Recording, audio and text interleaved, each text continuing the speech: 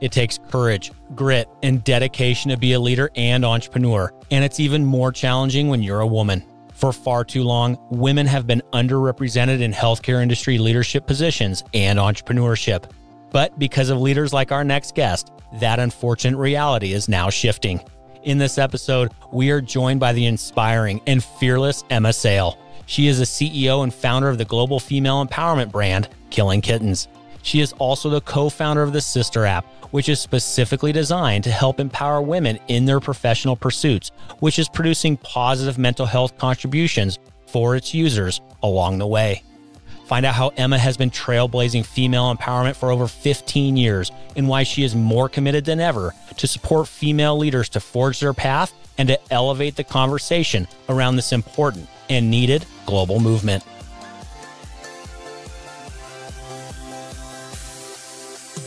Welcome to Passionate Pioneers with Mike Biselli, where we highlight and speak with the innovators, the game changers, and the pioneers who are deeply passionate and relentless in solving the problems our world is facing today.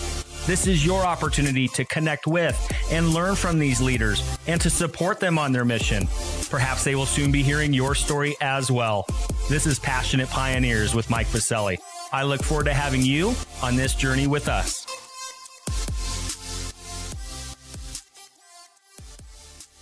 Emma, it is so great to have you on our podcast today, all the way from one of my favorite places, the United Kingdom.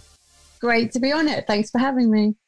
Well, Emma, when I first learned about the global female empowerment movement that you have created for now over the past 15 years, I knew I needed to have you on our podcast. But before we dive into this work and the movement that you've created around the world, a bit of housekeeping.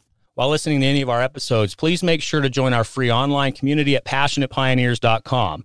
in order to share feedback and ideas and interact with the global ecosystem. If you're listening to this episode via our online community, thank you for being with us. And lastly, please take a moment to subscribe to the podcast so you will automatically receive episode updates in your podcast player. Simply search Passionate Pioneers with Mike Biselli in Apple Podcasts, Spotify, or wherever you listen to your podcasts. All right, Emma, it's almost time to learn how you've built your international network with female empowerment at its core, and how our female community members can get involved in the movement. But first, let's go ahead and break the ice a bit. Let's get to know you personally. I'm going to grab one of three questions here. Let's see what we come up with. Okay, now I know how busy you are, Emma. I've been learning and studying and working with your colleagues. You are a very, very busy entrepreneur building several companies underneath your media conglomerate. What is one thing that you love to do outside of your work? We live on the river and just dive into the river, swim in the river. No matter how much stress or whatever's going on in my life, I will just walk into that river and swim in it. People think I'm mad. Now, is it cold? I know it's United Kingdom. It's not like, down in Spain or anything. Is this a cold river? What are we looking at temperature-wise? It's the Thames. It's the River Thames. So it is pretty chilly. And I do have a wetsuit, so depending on what time of year. But I just find it just completely clears the brain cobwebs and obviously the whole swimming, being immersed in cold water and the breathing is very good for your immune system and just mental well-being, really. So, yeah, that's my thing. It really is. Now, I know also it sounds like you're a beach person as well, or ocean. So is it ocean, river, or is it always river that you love? No, I'm a water baby. So just put me in water. Like my husband knows if I'm being a disgusting human being, which we can all be at times, and all stressed, he'll just be like, go for a swim. Just go immerse yourself in water and then I'll come back a nice human being.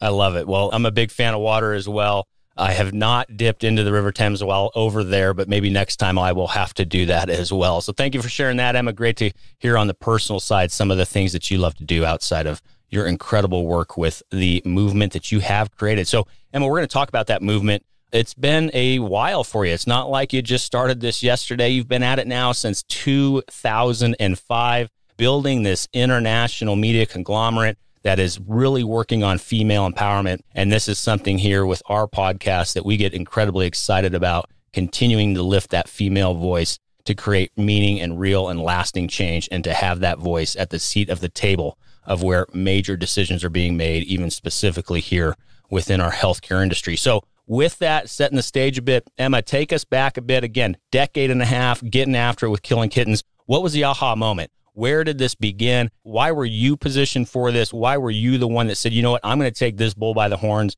and really lead this movement? Take us back to those moments of when this began. I think where it began was from a tiny, tiny age of growing up. And I always say there was this anger and fire in my belly because I grew up in the Middle East. My dad was a diplomat and in the army. And he was also a very controlling, narcissistic, quite misogynist human being who didn't treat mum very well. They had a very coercive, controlled relationship. They're not together anymore. And I grew up with my home life in the Middle East, seeing the way women were treated, also seeing at home the way mum was treated, and just being angry at so much potential I could see in her and what an amazing human being she was. And at the same time, I was at an all-girls boarding school in England for 10 years where you get taught you can be whatever you want to be as a girl and you can go out and you can rule the world. And so I grew up with very mixed messages, term time, holiday time, and sort of came out and kind of vowing not to allow men to be like that to me. And coming into a world where I thought I could come out there and be whoever I wanted to be. And so I went into financial PR working in the city and had a couple of harassment issues with a boss. And this was sort of 22 years ago, and made a few complaints. And at the time, I was a little insecure 21-year-old and got told I'd be a troublemaker if I took it further. And it just had this fire going on that this wasn't right. And I thought we could come out and do what we wanted, but there was a very mixed messaging. And at the same time, also looking around me in the way, as a single female, and all my single female friends were sort of judged if you had a one-night stand, if you even, really spoke about your sexuality or dared to want to explore it or say you were bi or anything like that. Whereas men could do whatever they wanted and they could sleep with whoever they wanted and as many women as they wanted. And they were high-fived and patted on the back and they were considered legends. So this was going on, and it was the same time that Sex and the City, the TV show, came out. And over here, we've got a big brand called Ann Summers, which hit the high street. So it was the first stores in the high street that had sex toys. And it was around 2004 to beginning of 2005. And they was talking about this female sexual revolution going on. And I was reading about it and thinking, yeah, that's great, but it's not happening. There's still not the change. There's still a very double standards when it comes to female sex. And at the same time, I was out and about with a group in London who were very well known, and some of the women in it were just owned their sexuality and they were really strong. And we were all at a wedding in Ibiza and hadn't slept for about 3 days. And the TV presenter who couldn't make the wedding phoned in and said to the groom, "Are you guys just all sat around killing kittens at the moment?" And we had this conversation that, well, what's that? That's slang for every time you masturbate, God kills a kitten. So if you're killing kittens, then you're all just sat around playing with yourselves.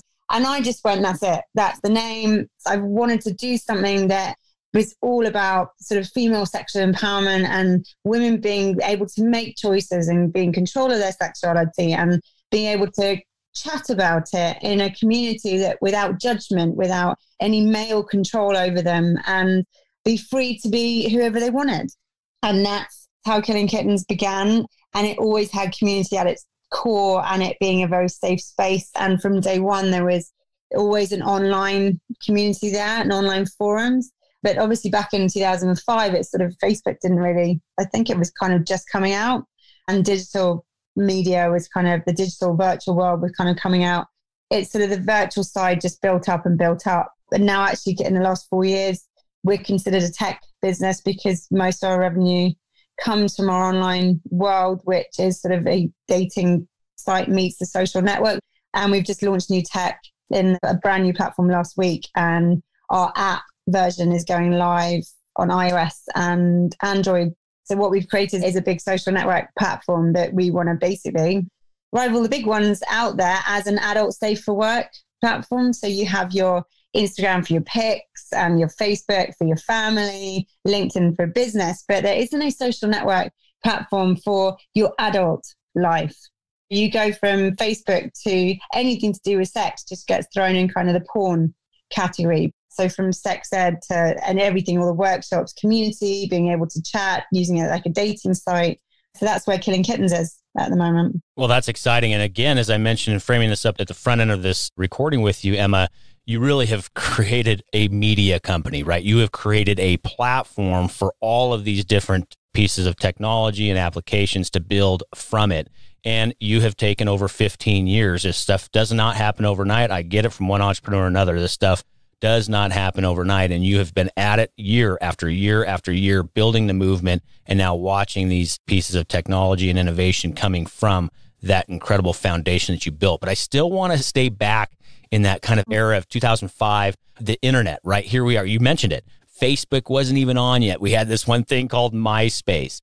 But what I'm curious about, and I still want to, again, dive in there and understand, one thing is, as well, Emma, for entrepreneurs, we need to not just go and create a product and then go find somebody to buy it. We want to go and help solve for a problem in the marketplace. And if the internet wasn't really there yet in 2005, there you were with some of your friends at a wedding, you had the aha moment.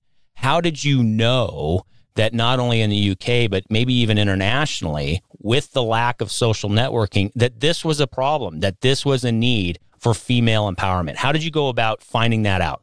To start with, I'm an old school hustler. I'm a networker. I'm a face-to-face person. I am a people person. I will use tech and the digital world to help as a method, but it's not who I am as a person. And you've always been surrounded, I think the all girls boarding school thing, I've always been the one wanting to help the girls around me and seeing the best in them and thinking there's so much potential in you, and you're letting a man put you down and control your life, or you're letting other girls get to you.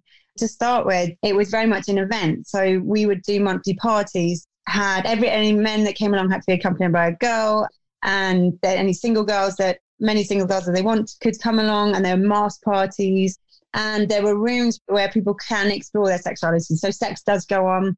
Very much the rules in place with KK, and it's always been from day one, is that men can't approach women they don't know. It's very much the girls doing the first moves. So to start with, it was these offline events, and I saw it as a safe space for girls to get together, just to talk about their sex lives, talk about what they want, what they wanted to try, the whole bisexual space. Women are naturally bi-curious. They really are. There's a sexual spectrum 1 to 7. A Kinsey scale, and women are very much 3, 4, 5. And I used to say this 15 years ago, and girls would be like, no, we're not, we're completely straight. And after an hour and a few drinks later, they'd be like, oh, I've always thought, I wondered what it would be like to kiss another girl. And so it's there, it's in our makeup. So to me, we're sort of providing a safe space offline and a place for women to be able to get together and with like-minded other women and have open conversations that maybe they felt they couldn't have with a close girlfriends. And that's how it started. And in that, Emma, because I'm curious about this, was it one type of female persona? I'm maybe imagining it's not. Did you see a full spectrum? Did you see a wide age range? Did you see a wide professional type of female persona? What was that persona? Was it quite vast? Was it wide? Was it specific? What did that persona look like who wanted to engage in the first movement of killing kittens? It was vast. The industry, a lot of people, there was an assumption because I was white, blonde, private school girl, that's what the demographic was. And actually from day one, it's been, I always say it's across all industries and all cultures. It's just more of a mindset, that kind of hedonistic mindset of the go-getters who want to experience the world and go out and try new things. And it was that. But then what we have seen, and we were looking at it, we were talking about it this morning actually, is there are kind of 2 main categories of women age-wise, and we get the whole spectrum. So from 20 through to in their 60s, we have members across the entire board, but where you have the most are these 2 groups of sort of 27 to 32, and then around 39, 40 through to late 40s. And I call it the baby black hole, is the middle bit. So it's sort of, you get the women before their late 20s, they're coming to their own sexual confidence and that they want to go and experiment and explore. And they're not necessarily married yet. And they don't have kids. So they have this freedom. And then what you've got is the women coming who have then, mid 30s, late 30s, go into the black hole, the baby hole of your life's completely consumed. And you might get married. You might have little babies running around. And then you come out. It's like, I, for example, would be the come out. I've had 3 kids in the last 6 years. I'm now, 42, and only in the last year, I've just gone, right, I'm getting me back. And I could not care. If you said to me, go and run down the street naked, I'd be like, sod it, why not? Because you come into that kind of, into the 40s of just, this is who I am. So we have these two personas basically of women. There would be, I would consider like the main bulk of our female members would fall into those two categories. That's fascinating. And so now I really want to focus and pivot towards some of the current state and what you're working on, especially for a lot of our female leaders here, building wonderful businesses, leading movements of their own within healthcare innovation, whether it be with established organizations or startup ventures or otherwise. And that is your Sistr app, launched about over a year ago. And it states that you guys are on a mission to reimagine the world of business networking by giving all women access to a community of inspiring and supportive peers. Now, Emma, let me set the stage before you dive in here and what is happening with the Sistr platform within your larger media company. You know it as well as I do. Female entrepreneurs, female founders are incredibly underrepresented at the table, whether it be within venture capital investment, founding companies, and creating an opportunity for their technology, for their innovation, for their businesses to really have a presence in moving forward and changing the dynamics of business, whoever they may serve as clients. And so with that, Emma, let's start again with that problem, talking about that, framing it up, seeing those issues at hand in the marketplace. Is that some of the impetus behind Sistr to lift up these female executives, these business leaders, these entrepreneurs, to give them that opportunity to be represented? There's an element of that massively. And then there's also, I launched a group called the Sisterhood about 15 years ago. And it's a big group of girls, and we do lots of crazy different adventure races around the world and raise loads of money. I think we've raised nearly about £1 million for various kind of women and children charities. But the big part of the Sisterhood, and it's women from all walks of life and different ages, different industries. There's a big kind of chat group involved. And I call it a bit like the Masons. Do you get the Freemasons in the States? I don't know. Yeah, we do. Basically on speed kind of thing. If you want something done and you will need a lawyer or you need this, it goes in the group and instantly one of the other girls are like, here's here, use this email, speak to her, tell them you know me. And it hasn't been a business. It's just my passion, the sports side of thing. It's that collaboration and helping each other out and women supporting women. So you had that on offline. And then my co-founder, Hadley, on Sistr, who's a real tech ninja with different tech, platforms and social media networks. And he had a sort of mentoring platform that I've built. And we were chatting about it and just thought actually the combination of it. And there's a lot of women's networking groups out there. There's an online and offline, but most of them are in specific industries. And a lot of them are for specific levels that you're at. We looked at it and I think it's another thing that is a very patriarchal world, which is it's not flexible and everything's quite black and white. And it's sort of when women don't work like that, women are 1,000 shades of grey. And we flow and we don't, in the same way, mentor and mentee. It's sort of everyone. I could be a mentor, but actually I could be a mentee as well, because there's a lot I don't know. And a girl in her mid-20s who might be a social media expert could be my mentor for that side of things. So the way women operate is not as black and white as the male world that business has kind of been operating in. And to us with Sistr, it was creating something that all women from sort of 18 plus are part of. Whether you've got a job, whether you're trying to get a job, whether you want to pivot careers, whether you've come through, whether you're a serial entrepreneur, a big city woman, or you're a TV presenter, or you're a model. It's all professional women across all walks of life.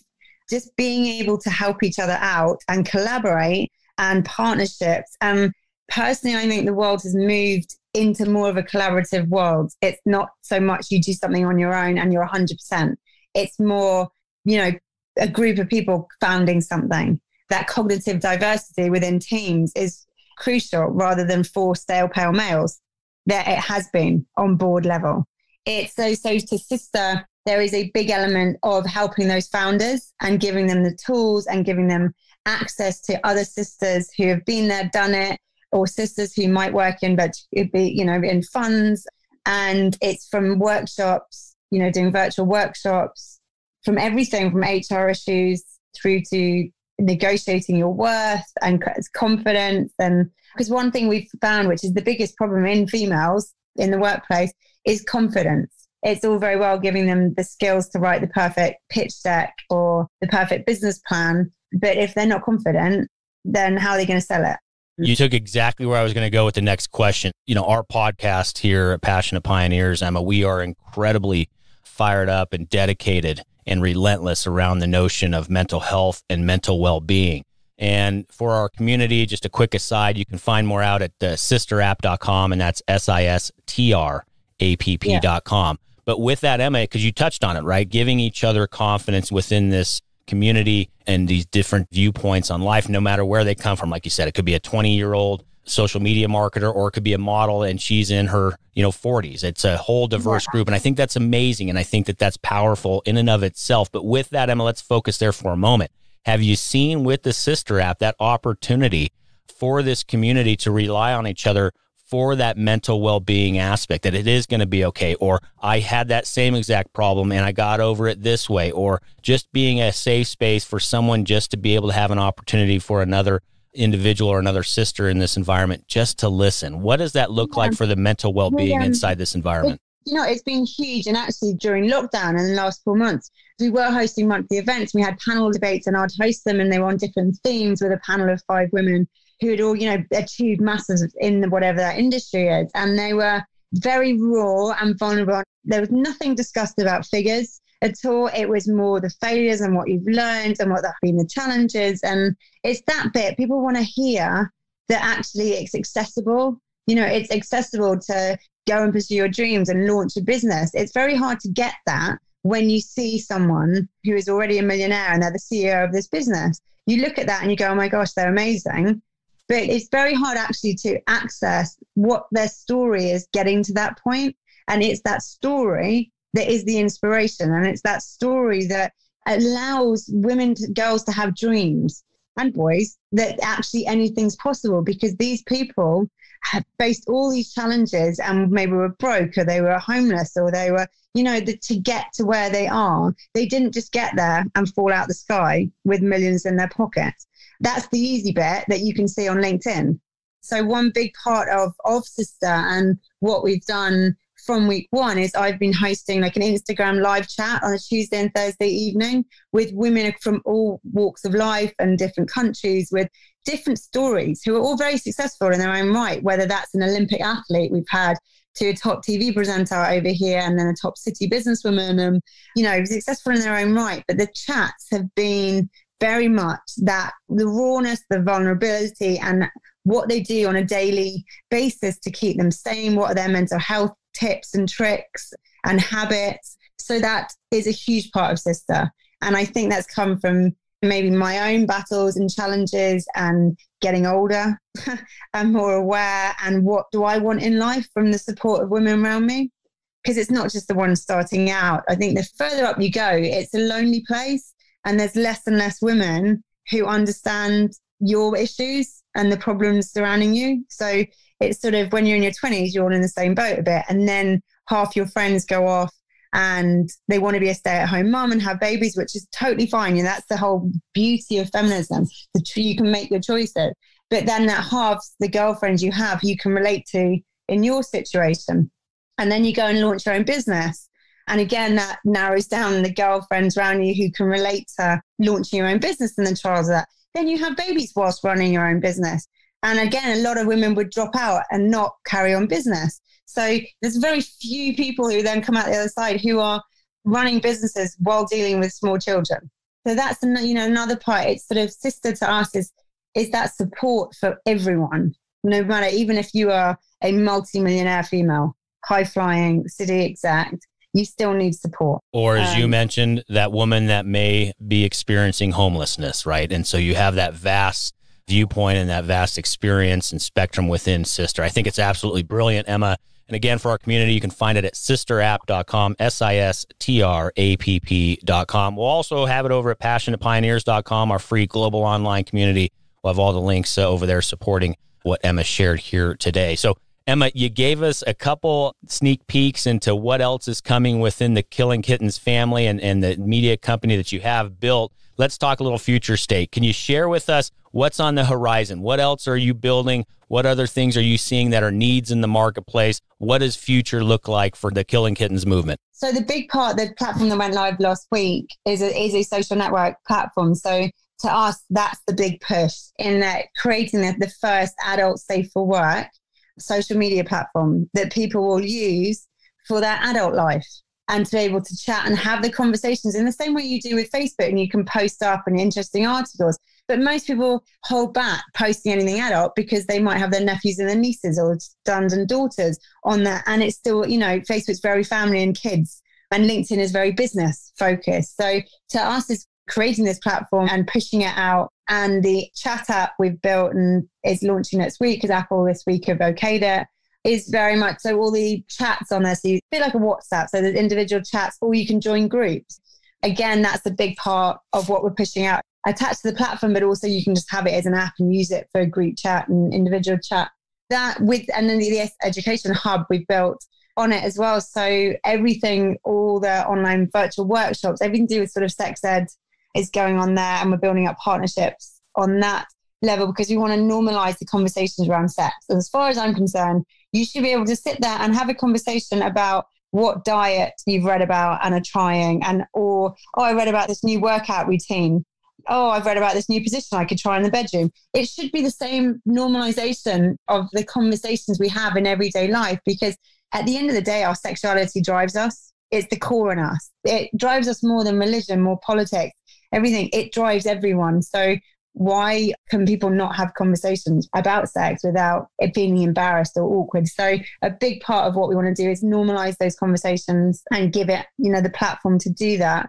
And then we've got the brand advertising platform we've built, which we've got brands on at the moment. We're putting more and more on there, which we call the Adult Safe for Work brands, who are brands that they're considered adult by all the other social networks. From, Agent Provocateur, lingerie brands, to Lalo sex toy brands, alcohol, these brands that can't use digital marketing methods the same way other ones can. They can't pay for ads on Facebook or Instagram. So they're just stuck.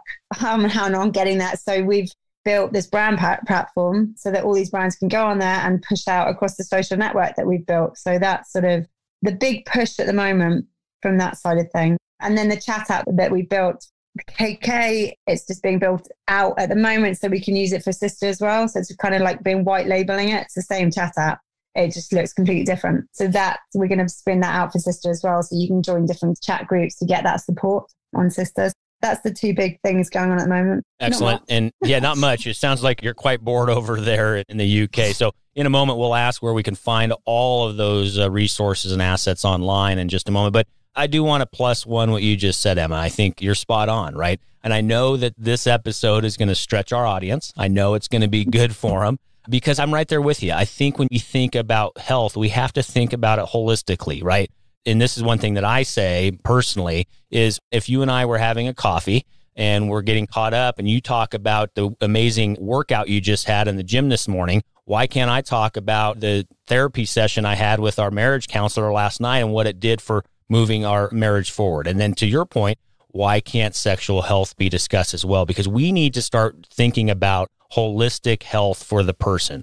Financial health, sexual health, mental health, physical health, spiritual health. I think all of that needs to be focused on. And then more importantly, there are still buckets in there that need to be demystified. So Emma, thank you for taking the bull by the horns and creating this movement for many around the world to really start demystifying this, celebrating it, and understanding it's one facet of our holistic health. So again, thank you for that, Emma. I do appreciate it. Let's go ahead and flip the script a bit, though. Here we go. We would love to have our community help you. That's one thing that I love about our podcast and the global community that has rallied around it is the opportunity for our community to help our guests and our leaders just like you. So is there one problem, need, or question that you have that our community can contemplate or help you with? Do you know what? It's written about all over the place. This lack of funding when it comes to female founders and also just female products and businesses. And you look at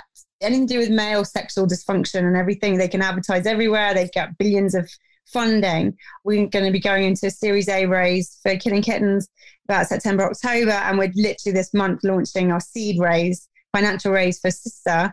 I just want some investors and female investors as well, and male investors, just to open their minds and realize that it's a $1 billion industry and be the first to do it. Be the trailblazing investors that took the punt and to disrupt the industry when it comes to female sexuality and just women in general. Because something like, there was a study out last week that businesses with more women on the board and founders and directors, they're 10 times more profit margin. So why aren't people investing in it? Is what I want to know. If anyone out there wants to get involved, then actually both businesses are about to start funding rounds. So more than happy to speak to people. Well, to our venture community, because I know there are a lot that tune in here around the world, whether it be angel investors, venture capitalists, private equity groups, or otherwise, she's spot on. Go and look at the statistic. The numbers don't lie.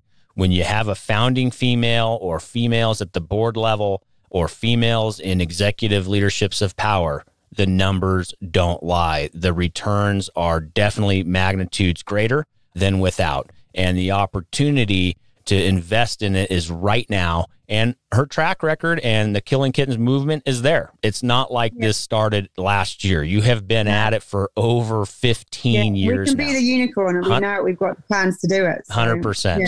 So to our investor community members around the world, head over to passionatepioneers.com, free global online community. There will be an article posted for Emma and the Killing Kittens movement and around this episode as well. But with that also, Emma, where can our community get a hold of you directly? Social media links, websites, or otherwise? I mean, Instagram, I'm just Emma Sayle 333, so EM and then SAYLE 333. And all off my Instagram, all the different business ones are off there. With KK, the main site that has everything on is wearekk.com. So we and then ARE as our KK.com. So to be honest, off those two things, I'm easy to find on LinkedIn as Emma Sayle and Twitter as well. Absolutely. And we'll include all of those in the episode notes to get a hold of Emma and her team. So thank you for all of that, Emma. We're going to start shutting it down here. You've given us a lot of time today, as I know you're quite bored over there in the United Kingdom, obviously. So we're going to close it out here with one of my favorite parts, and it's our fill in the blank.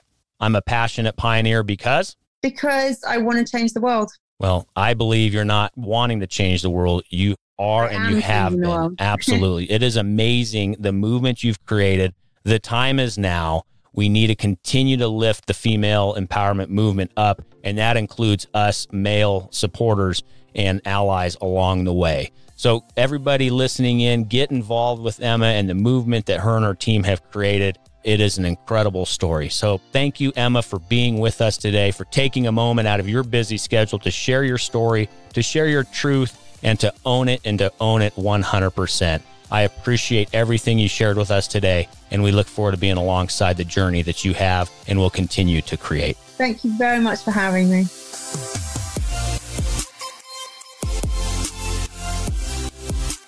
Thank you for joining us today on Passionate Pioneers with Mike Biselli.